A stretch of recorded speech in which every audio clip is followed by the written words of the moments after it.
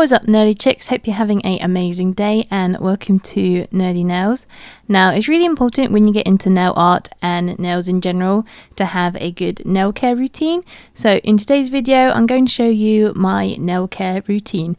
So hope you guys enjoy and you learn something useful that will benefit your nails in the long run. So let's dive into today's video. So let's start with my nails before I did any nail care, and from afar they don't actually look too bad. Some of you may be thinking they don't need any care at the moment, but you'll be wrong, because when you take a closer look they are a little bit manky and I definitely need to do a bit of TLC to them. Even my camera knows they're a bit manky because it can't even focus on them. So first things first, we need to grab some nail polish remover and just remove any excess nail polish we have on our nails. We really want to do a deep clean and remove all the nail polish from the sides and even underneath our nails as well.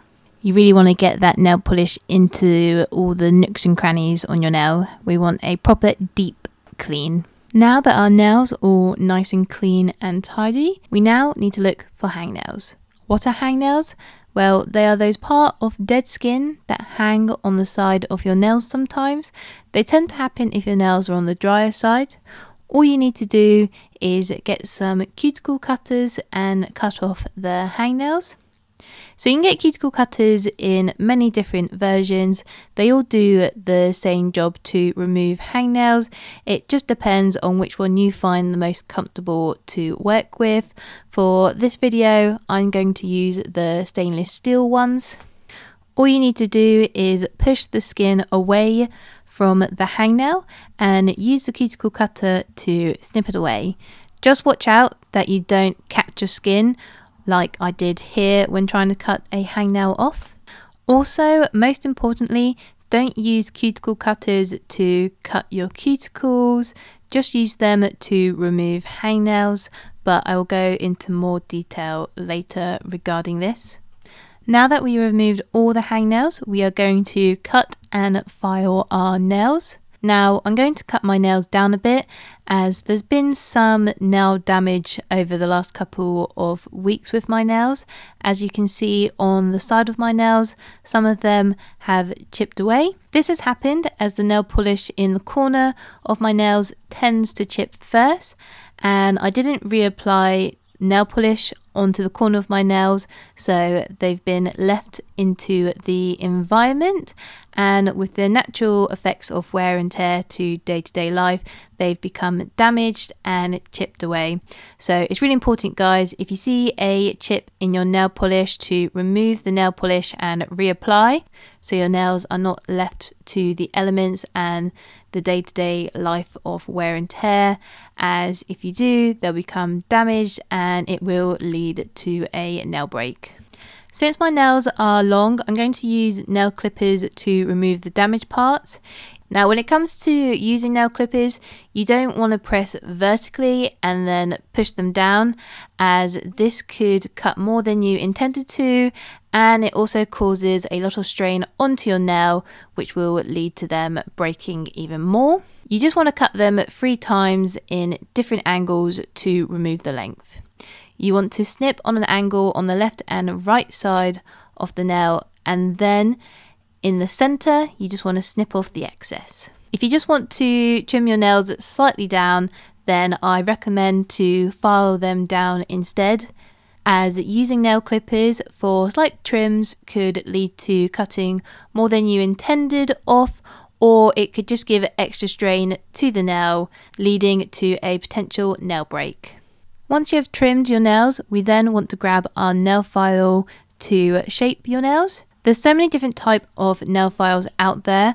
I highly recommend to have a mixture of nail files in your collection, but most importantly, I recommend that you need to have glass files in your collection. They're definitely the best in the business. There's many different versions of glass files out there. I tend to find the rougher the file, they are better for filing down your nails, and the smoother the file, they are better to use to shape your nails. The smoother ones tend to be crystal nail files, and the rough ones you can get anywhere. Glass nail files you can pretty much find anywhere. You can find in drugstores, in cosmetic shops. They are pretty easy to find. But for the smooth ones, you have to do a little bit more hunting around. I really recommend the Leighton Denny nail files. They are really good for shaping. They are slightly on the expensive side, as they do vary from £15 to £25, but trust me guys, they are well worth saving your money. They are so good, and they also say they have a 25-year guarantee, so if you look after them, you will have this nail file for a long time before it goes dull. Now, some of you may think Leighton Denny has sponsored this video, but they haven't. I'm actually just giving them their praise, as it's definitely one of the best nail files I have ever used, and it's been a huge game changer. I can't go back to any other type of nail file for shaping. They are definitely one of the best nail files out there. But Leighton Denny, if you ever want to do a sponsored deal with me, I am ready when you are. Anyway, enough drooling over nail files. Now, how to file. What you want to do is you don't want to seesaw the file, so you don't want to go back and forth, as this could lead to micro tears causing nail breaks down the road, which we do not want. You want to stick to the same direction from corner to center, and then you want to go in the other direction on the other side of your nail. If you stick to the same direction throughout the nail, it feels like you're going against the grain on the nail, which we do not want because it just doesn't feel right. And most importantly, you want to take your time when it comes to filing and shaping your nails, as you don't want to go too fast because you want to make sure you shape it to the correct style you would like. And most importantly, we're not starting a campfire here, so take your time on getting the shape right for your nails. So the shape you want to do, you can do whichever design you like. For me, I tend to go for a scroval shape for my nails, but do the shape whichever you find that best suits your nails. And once we've done the main shaping for our nails, what you want to do as well with the nail file, you just want to flick it underneath your nail just to remove any excess nail shards that hadn't been completely removed when filing. As you can see, we have some excess nail shards that didn't get removed with the file, and we can just use our fan brush to sweep it away. You can also buff your nails if you wish, but I'm going to make a sole video on buffering, as I know some people have a mixed opinion on buffering, so it definitely deserves a video on its own. Once you have filed your nails and you're happy with the shape and length you desire, we are then going to push back our cuticles. Now, the biggest word here is push. You do not want to use cuticle cutters to cut your cuticles. That is a big no-no. If you use cuticle cutters to cut your cuticles, it's going to turn into a huge bloody mess, and it could also lead to an increased chance of infection. I have a really good example here. This is my friend's nails. She used to use cuticle cutters all the time to cut her cuticles. I will admit she has got better over time, as I have taken her out of the darkness and showed her the light of proper nail care. But she does sometimes go back to her old habits here, where she has used cuticle cutters to cut her cuticles, and it has led to her cutting them and causing a huge bloody mess. So don't be like my friend here, don't cut them. We want to push our cuticles back. Now, how we do this, you want to get some cuticle eraser gel, and you want to apply this around the cuticle area. You want to leave it on there for a couple of minutes, and then you want to grab your cuticle pusher, and then we are just going to push our cuticles back. Once pushed back, we are then just going to remove the excess gel and apply some cuticle oil around the skin and cuticle area. Now, cuticle oil comes in many different forms. You can get droppers, you can get pens. At the end of the day, they all do the same job, so just find the one that you feel most comfortable to use and use that on your cuticles and the skin around it. Applying cuticle oil is really important, as it just keeps your cuticles and skin hydrated, and this is really good since it will reduce the chances of developing hangnails and will just leave your nails to be a lot more healthier. So it's really important to keep your nails and cuticles hydrated. Now onto the final part, where we're just going to apply some nail polish to seal and protect our nails.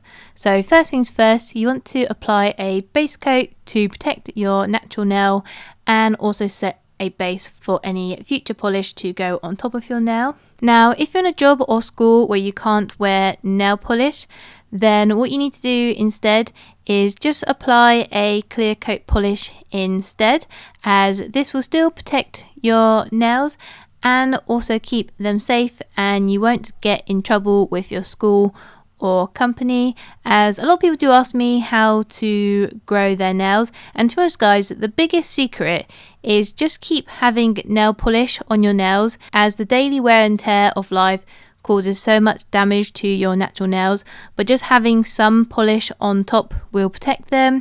So the biggest advice to help with nail growth is just always have nail polish on, and if you're in an environment where you can't wear coloured nail polish, just wear clear polish and you'll still get that nail growth happening.